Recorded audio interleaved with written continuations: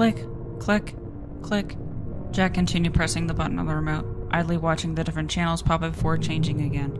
Nothing really came on during the weekend, surprisingly. Nothing but fake programming and other TV shows he didn't enjoy. Sighing, the college student rose up from his sofa, making his way to the desk resting against the wall next to his bed. He was already done with homework, finishing most of it in class that day. Unlike his roommate, Jack could get his shit done fast enough to have the rest of the day to himself to do whatever. He wasn't feeling any video games, didn't really want to drive out anywhere. Swiping his black hoodie off his chair, Jack slipped it on and swiped his dorm keys, shoving them in his pocket after closing the door behind him. A nice walk around the campus should do the trick. Fresh air usually calmed him, if not helped him think. Lately he had been feeling different. He knew it wasn't his body or college itself. He didn't have any girlfriends to worry about. He just felt different without any explanation. It gave him a headache. He was thinking so hard. Jack rubbed his temples, pushing the door leading outside with his foot. A gust of wind swept across, slamming the door behind him. It was around 6 p.m. The sky was mixed with both orange and blue. The further the sky grew, the darker it got. Curfew, surprisingly, was 12 o'clock midnight. He never really questioned it vocally, but always wondered why it was so late. Usually, curfew was around 8 p.m. where he lived. "Hi, Jack." The male looked up to see one of the girls in his class. She most likely left class, considering she still had her book bag on her shoulder. Jack half smiled and rose a hand to greet her. It was... oh, what was her name? Jenny Smith. "Hey, Jenny. Just now leaving class?" Jenny smiled and nodded her head, adjusting the strap. "It's pretty late. What made you stay so long?" The girl's smile lost its brightness for a split second before reviving. "Oh, just a study session. We have finals coming up, you know. Best to stay on the ball," she giggled before tucking her hair behind her ear. "What are you doing out here anyway? It's gonna storm tonight." Jack shrugged his shoulders before eyeing the sky, smelling the air for moisture. Yep, it would rain any second. "Just came out for some fresh air is all. Got done with homework in class and stuff. It didn't feel like playing any video games or watching TV, so I came out here." Jenny nodded her head every so often, showing him she was paying attention, and smiled again. "Well, you got your air. I gotta go, though. I'll see you later." Before Jack could reply with a goodbye, the girl quickly dashed off past him, following the sidewalk up around the side of the dorms. Jack rose at a brow in curiosity, his mind zipping with questions, only to have it cut off by a drop of rain, then another, and another. "Shit," he muttered, running back to the door to get back inside, not wanting to get too soaked in the rain. Another slam of the door rose up behind him. Jack started shaking his fingers through his hair, sending water droplets everywhere while wiping the rain from his face and jacket. As he made his way back up to his dorm room, Jack began fishing through his pockets for his keys, whistling a random tune as he traveled up the 2 flights of stairs, listening to his tune echo out in all directions. It was kind of creepy now that he thought about it. Where was everyone? It was too quiet for a Friday evening. There was usually people up and about. Maybe lots of students stayed behind for tutoring. Maybe some went home for a weekend. Maybe people are already in bed or in their dorms. Being very, very quiet. Jack sighed as he began unlocking the door, shoving his keys back in his pocket after the door closed behind him. "Yo, Greg, you here?" Nothing. No response, just the sound of rain hitting against windows. Huh, guess he's studying too. That's a first. Jack made his way over to his bed, slumping down to get ready to sleep. He pulled off his hoodie, kicked his shoes off, and rolled over the face of the wall, not bothering with the covers. He just wanted some sleep. Closing his eyes, Jack slowly began dozing off, the rain practically lulling him to sleep. "Praise Chernobog, for his blood-stained hands will bring salvation to us all. He shall bring us closer to our everlasting paradise. He is our Lord and Savior. Praise Chernobog. Praise Chernobog." Jack let out a gut-wrenching gasp for air, waking in a cold sweat. His eyes darted from one corner to another before rising up from his spot. He panted, feeling his hands tremble from the dream he'd just had. Jack looked around his room, relieved that his roommate Greg was in his bed. He could tell he was fast asleep from the dreaded snoring that came out of him. He himself was surprised he could sleep through it. Slowly exhaling through his mouth, Jack rose up from his bed, staggering to the mini-fridge on the other side of the room, his mind churning questions. What kind of dream was that? Never had he experienced one so real. Grabbing a water bottle from the mini fridge, Jack began gulping down the bottle, not caring if he woke up Greg. Letting out a cold sigh, Jack tossed the now empty bottle into the recycling bin, now making his way to the bathroom. He stopped in front of the mirror, hands gripping the sides of the sink as he eyed himself. He was pale, eyes borderlining bloodshot. Groaning, he let his head hang low, fighting the urge to vomit. Man, what the fuck? He murmured, running his hand across his forehead to wipe away more sweat. That's what I get for playing those survival horror games, he thought to himself, slightly smiling as he began brushing off the whole thing. Get it together, Jack. It was only a dream. Dreams don't come true. You've just played too much Silent House is all. No big deal. Just go back to sleep and get some decent rest. Easier said than done. That morning, Jack felt someone shake him awake. Dude, Jack! Wake up, bro. You've got to see this. Jack let out a tired, irritated groan from under the covers, slowly pulling him down to see what Greg wanted. The blonde grinned and flashed a photo on his phone in his face. Guess who got laid last night? It was a picture of some topless girl on his lap posing for the camera. She looks drunk, Jack muttered sleepily, his hands slowly rubbing the sleepies from his eyes. Greg blew air through his pursed lips, rolling his eyes as he closed his flip phone. You're just jealous. Bullshit. I'd rather have a life than get some chick pregnant at college. Touché, good sir, but fuck you, I use protection. Whatever. Jack began pulling his covers back over his head, feeling the weight of his friend rise up off his bed. Good, he could get back to sleep. Dude, I had such a weird dream last night. Jack paused when his mind processed the word weird dream and was instantly awake. Really? Me too. What was it about? Greg shrugged his shoulders, his fingers flying across the numbers on his cell, forming a text to his girlfriend. I had a dream where my grandma blew up like a balloon and started chasing me around with a giant fly swatter. Jack's fear and anxiety dropped. He turned his head to look at him. What the hell, dude?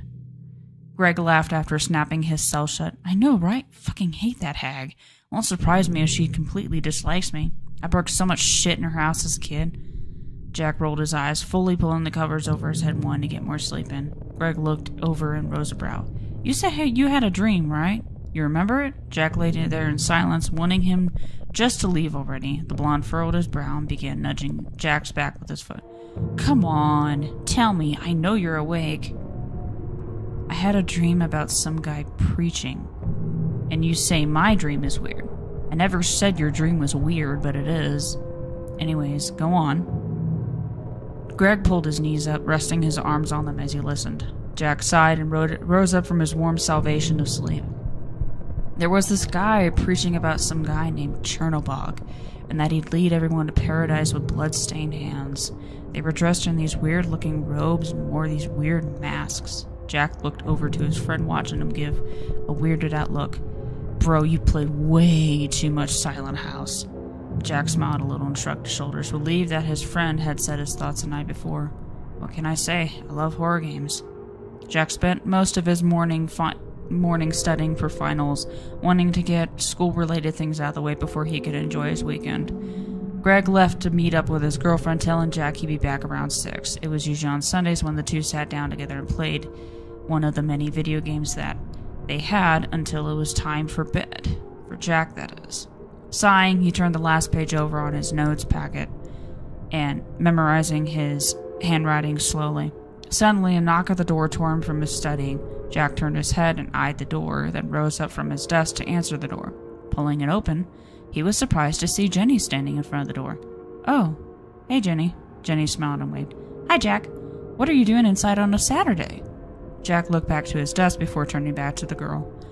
I'm getting my studying done early so that I can enjoy the rest of the day with relaxation. Jenny nodded her head understandingly and placed her hands on her hips. Well, I'm sure you've done enough studying. You should come outside. Everyone's doing something today. Jack mentally sighed in relief. Good, so people were here today. I'll come out when I'm done, I guess. Jenny giggled and nodded again. Okay, see you later. As just like that, the student was off in a flash. Jack smiled a little before closing the door and making his way back to his desk. He sat down and began rereading the page of notes, keeping everything fresh on his mind. Then it hit him. How did Jenny know where his dorm room was? They never really talked to one another, let alone shared dorm room numbers. It kind of gave him a creepy feeling at first. Then his realist side thought otherwise. Maybe she saw you come into this room once without you noticing. Maybe Greg had told her what room he lived in. And it just so happened that Greg and he shared rooms. Shaking his head in frustration, Jack rubbed his temples. You're just overanalyzing everything, Jack. No need to fret over pointless stuff, he said to himself, running his fingers through his hair. Maybe he was done studying for the day, again. He swiped his hoodie off his chair and slipped it back on, along with his shoes before going outside. When he got to the bottom of the stairs, he felt himself breathe another sigh of relief when he saw how many students were up and about. Glad to know he wasn't going crazy. He watched as some people played ball, tossing either a football or baseball. Girls were huddled up in groups outside talking about Lord knows what, not that he cared. He was just happy to see people. Just then a hand crept over his shoulder. Jack looked back to see it was none other than Jenny. Again. Oh, hey Jenny. The girl smiled. You're outside the dark room, took my advice to come out, eh? Jack smiled nervously, giving a nod or two. You should hang out with me and my friends. We're gonna go for a walk in the woods. Jack rose a questioning brow. For what? Jenny laughed. We're just hanging out at our place. Come on, don't be a wuss. Jack felt a little hesitant at first, but he slowly came around and agreed to follow. Jenny grabbed him by the hand and began tugging him along, making sure he was close. Hooray! Off to the cave. The cave? Jack asked, watching the forest grow bigger with every step. Our hangout, silly. Sarah found it at the beginning of the year, so we decided to make it a hangout area for us. Us? Jack asked again, looking back over his shoulder, watching the school slowly gets consumed by trees. Me, Sarah, Bobby, Fred, and Luna. You ask a lot of questions. Jack couldn't help but to let out his nervous laugh. Sorry, I don't mean to. I've been having a rough weekend is all. Jenny looked back at him and smiled. It's okay. We all have our days. As minutes passed, the two walked around what seemed like an invisible path that only Jenny could see. Jack couldn't help but begin to worry. He was about to open his mouth to ask another question when the girl released his hand, punching her fists in the air. We're here, she sang, running ahead of the boy. Jack looked up to see a rather large cave next to a babbling brook. He watched as two girls and boys appeared from inside it, greeting Jenny happily, until they saw Jack. Their smiles faded and began leaning in to Jenny, whispering while keeping their eye on him. Jack felt a little nervous, feeling as if he shouldn't be there at all, and that he should be back at his dorm room playing Silent House. But Jenny looked back as well, gesturing him to come forwards like it was okay. The brunette took a deep breath before making his way over, eyeing over everyone but Jenny. All of them still didn't look pleased, despite their forced smiles. Hey. Jack rose a hand, giving a wave. Sarah eyed him over before crossing her arms. Hi, she said bluntly. Hey, said Bobby and Luna. Sup? Fred smiled, shoving his hands in his pockets. What's he doing here, Jen? I thought it was just going to be you. Jenny rolled her eyes at Sarah's statement and wrapped an arm around Jack, her free hand patting him on the chest. I thought it would be cool if you guys met Jack. He's a really cool guy. Honest. Luna and Bobby looked at one another while Fred nodded. I heard about him. Straight A student, smart kid. Fred walked over to Jack and began leading him inside the cave, rambling on about what kind of video games he liked. Leaving the group outside, Sarah shot daggers at Jenny. Jenny gave a stink eye back. What the hell do you think you're doing, Jen? You can't let outsiders into... He's not going to find anything out. Be nice for a change, Sarah. Sarah glared, then grumbled under her breath, following after Fred. Luna and Bobby looked at one another before going in as well. The group settled inside, everyone huddled around a fire in a circle. Jack sat in between Jenny and Fred, while the others completed their small circle. Jack felt uncomfortable, especially with Sarah giving dirty looks every so often, but surprisingly the evening wasn't all too bad. Everyone got to know a bit more about him, asking questions and talking about what they enjoyed doing, talking about school and exams. Jack looked around the cave as they spoke. It was cool inside. They had tables and desks, places where they set up books. They even had a compartment for food. It really was like a place to hang out. I guess I worried about nothing, Jack thought, smiling at the comment Fred made. There was a sudden clap of thunder from the distance, causing the group to look up at the entrance of the cave. Another storm, Sarah complained, rising up with a book bag over her shoulder. I'm leaving. Last thing I want to do is get caught up in the storm. Bye. Sarah turned on heel and ran over to her bike, resting up against a tree, and rode off back to the school. Luna and Bobby both rose up together. We don't want to get wet either. We'll catch you guys later, okay? Luna said, smiling over at Jack and the others. The duo both pulled their book bags up off the ground, running off to try and beat the storm. Fred didn't move. I'm going to stay here for a bit. There's some things I want to get back here. You guys can go on ahead if you want. Jack looked to Jenny before getting up off the stool. Yeah, I'm going to go back too. Greg is probably back and might be wondering where I am. Jenny smiled up at him and nodded. Okay, I'm going to help Fred. Just follow the same path back to the school. I'll see you later, Jack. Jack smiled and waved goodbye to the two. He too making his way out of the cave and into the forest. It shouldn't be too hard to get back if he followed Luna and Bobby from afar. An hour passed. Jack began unlocking his dorm door with his keys, opening up the door to find Greg on his laptop on the sofa. Greg looked up and smiled. Yo, Jack, where you been? He asked, surprised that Jack had stepped out altogether. I was invited to come look at some secret base in the forest behind the school, he replied, closing the door behind him while he began kicking off his shoes. Greg rose a brow, closing his laptop. Oh, really? Invited by who? You know that Jenny girl in our first period class? Greg's smile slowly faded. Dude, she's weird. Jack furrowed his brow in confusion. What do you mean she's weird? Weird like how? Greg looked away nervously before answering. You know what kind of shit she reads? She has, like, books upon books about these freaky-ass cults. I shit you not. Jack rolled his eyes before walking over to his dresser. Dude, I'm serious. You probably shouldn't hang out with her. People who read that stuff are messed up in the head. Yeah, whatever, Jack replied, rummaging around through his clothes. I'm gonna take a shower. We have another storm coming. Greg blinked and looked back at their window. Oh, man, really? I was gonna go out with Gabby tonight, he moaned sadly, watching the clouds churn into a deep gray. Jack chuckled at his friend before going into the shower. Jack, wake up, Jack. Jack felt Greg shake him, groaning in anger. What is it? He asked, looking up at a nervous Greg. Greg looked over to the window. Dude, someone's out in the forest lighting fires. Jack rubbed his eye with his palm. Do what? Someone is outside lighting fires. Look! Greg pulled him out of his bed and pointed towards the forest. Jack sighed, still rubbing his eyes before looking out the window. To his surprise, there was a fire lit, but it was far back into the woods, almost around the area where Jenny's select base was. Well, I'll be damned. There is a fire, he muttered, noticing that the storm had stopped. What time is it?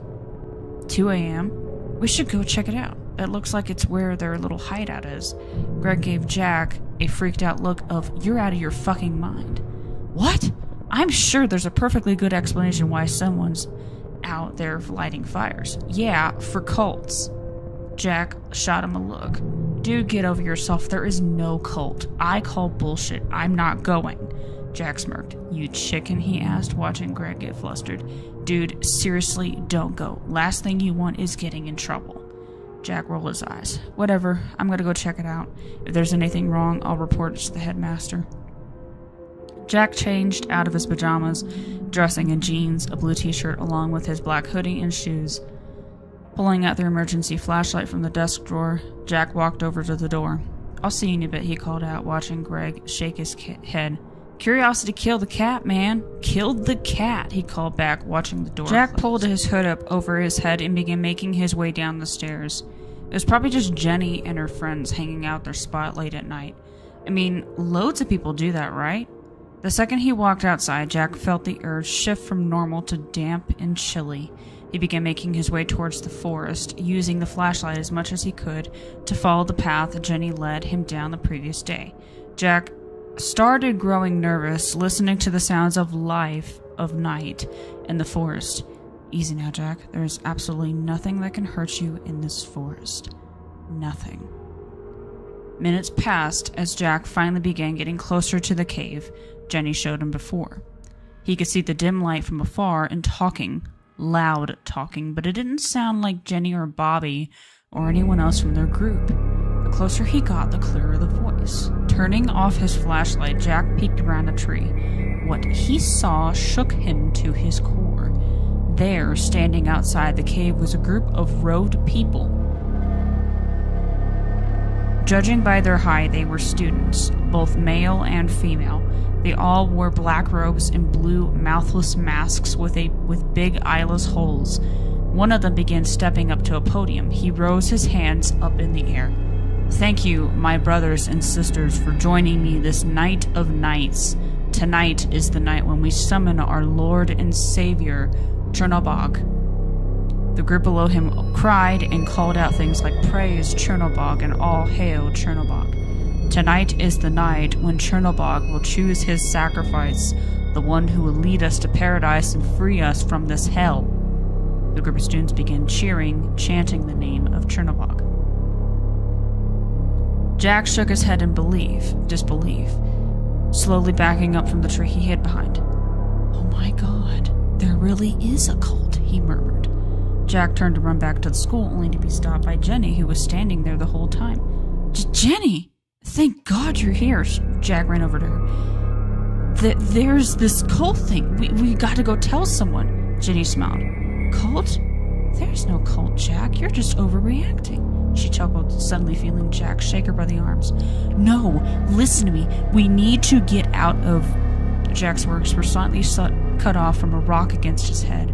His eyes fluttered slightly, stumbling back before collapsing on the ground with a thud. Blurry figures began circling around him as he watched Jenny smile down at him. Then everything went black. Jack awoke from a bucket of cold water being dumped over his head, blood trickling down the side of his head onto his ear and side of his face. He winced, feeling his head throb in pain. The second he remembered the last thing he saw, he gasped, looking up to see that he was sitting in front of everyone. His arms were held firmly behind his back. The leader of the cult walked up in front of him and smiled under the mask. "Chernobog has found his sacrifice. All hail Chernobog," he called, listening as the group repeated the phrase. Jack attempted to struggle, the pain of his head fighting against him. "You shall become one of Chernobog's sons, the chosen one to live upon this wretched world and do his bidding." The group cried the phrase once more. Jack shook his head as fast as he could. No! All of you are crazy! Let me go!" he yelled, letting out a yelp of pain from his arms being twisted. The leader laughed, turning to the group behind him. "Come, my brothers and sisters, help me change this non-believer into the son of Chernobog." The group chanted the phrase, stepping closer to form a large circle around them. "Praise Chernobog, for his blood-stained hands will bring salvation to us all. He shall bring us closer to our everlasting paradise. He is our Lord and Savior. Praise Chernobog. Praise Chernobog," he cried once more. Jack listened as the group began chanting in a different language. He felt his heartbeat grow faster, watching one of the group members walk before them with a tray of tools and other queer objects. The person pulled their mask off, revealing it to be Jenny. She smiled, taking a spoon from the tray. "Isn't this great, Jack? The great Lord Chernobog has chosen you to be his son." Jack shook his head, tears flooding his eyes. "I never knew you'd be the one." "No, Jenny, no, please don't do this," he begged, watching her stop in front of him. She giggled, placing her hand on his forehead. "All hail, Lord Chernobog." The girl then stabbed the spoon in his left eye, ignoring the cries of pain Jack let out. He squirmed and struggled against the two who held him down, feeling his eye being gorged out from its socket. "Hold still, Jack, you'll make me kill you," Jenny said with complete calmness as she began working on his other eye, watching blood spurt and trickle down his face, still ignoring his cries and pleas. The leader stepped in, holding a bowl of black hot ooze in his hands. "Behold, the sight of Chernobog," he called, watching Jenny hold his head still, began pouring the tar-like liquid inside his eye sockets. Jack let out a blood-curdling scream of pain, feeling the substance overflow and trickle down his eyelids. Placing his hand on Jack's forehead, the leader began chanting the same language as the others. Watching as Jack's body became limp and lifeless, he watched as Jenny held a book open to a passage of a different language. "Rise, great Lord Chernobog, rise and take vessel of the sacrifice we give you. Give yourself to this vessel. Be one with this vessel. Rise, great Lord Chernobog. Rise, rise, rise, rise." Panting heavily, Jack rose up from the now dead body of Bobby, yanking off the mask he wore like the others. Standing up, he looked over the massacre he created. Every single person was dead. Masks torn off, throats slashed, guts cut open, eyes gouged out. His hood and pants stained with blood. Scalpel in hand, Jack turned to the last living person. Jenny, borderlining death, watched as he stepped above her. His skin had turned black, teeth sharpened to a point, nails long and sharp. He wasn't human anymore. She smiled, blood leaking from her mouth as she spoke.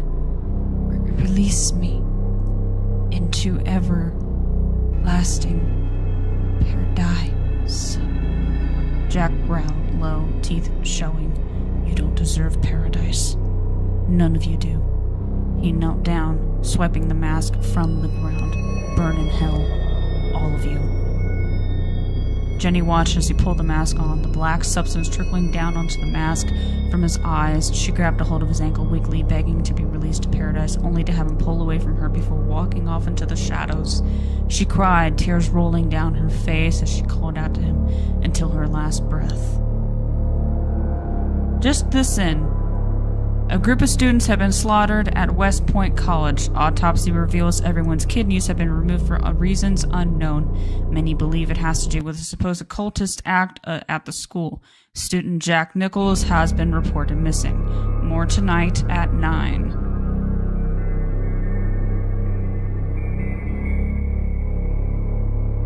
Hey guys, Wicked here. Thank you so much for watching today's video. If you enjoyed it, please leave a like and subscribe for more content.